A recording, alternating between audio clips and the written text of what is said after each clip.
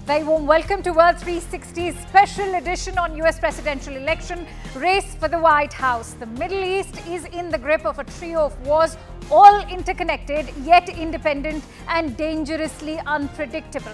Whether it's the possibility of Israel's retaliation or the violence in Gaza and the raging war in Lebanon, all of the three theaters are playing out against a fourth factor, the American election.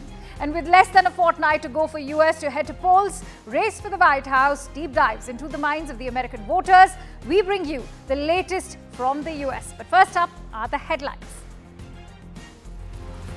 Putin returns to the world stage, hosting 36 leaders at the Brics summit in Russia.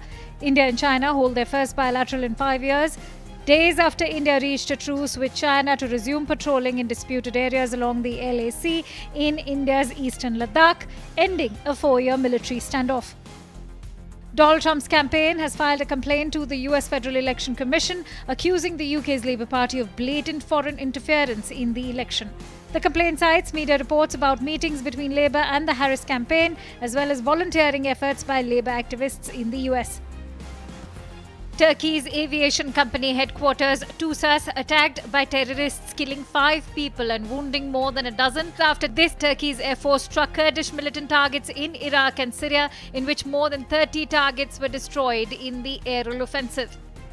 And Conservative Party leader Pierre Poilievre has criticised Justin Trudeau and the Canadian House of Commons, accusing him of restricting Liberal MPs' freedom of speech. Says Trudeau isn't worth the cost, crime or corruption.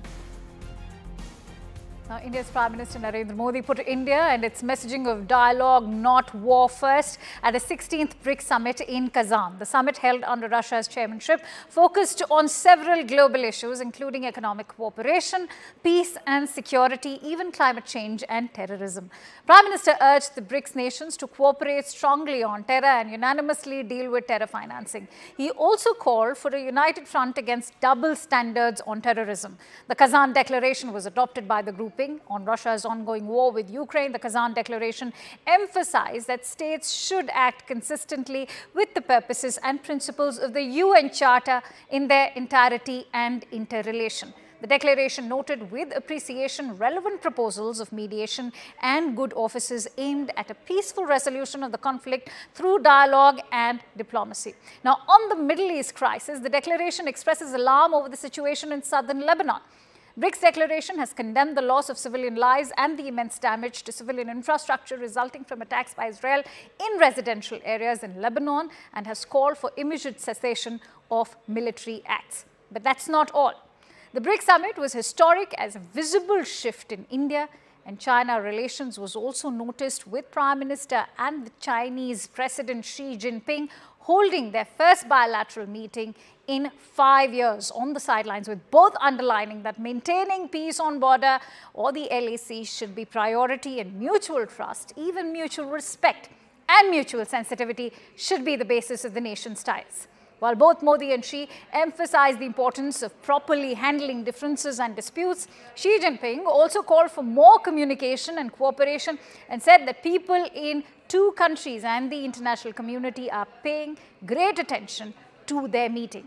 Meeting in Russia's Kazan on the sidelines of the Brics summit, the 2 leaders welcomed the agreement between their countries on patrolling along the LAC as part of a process they hope will eventually lead to disengagement and de-escalation. The Ministry of External Affairs in India has welcomed the recent agreement for complete disengagement and resolution of issues that arose in 2020 in the India-China border areas. Prime Minister Modi underscored the importance of properly handling differences and disputes and not allowing them to disturb peace and tranquility.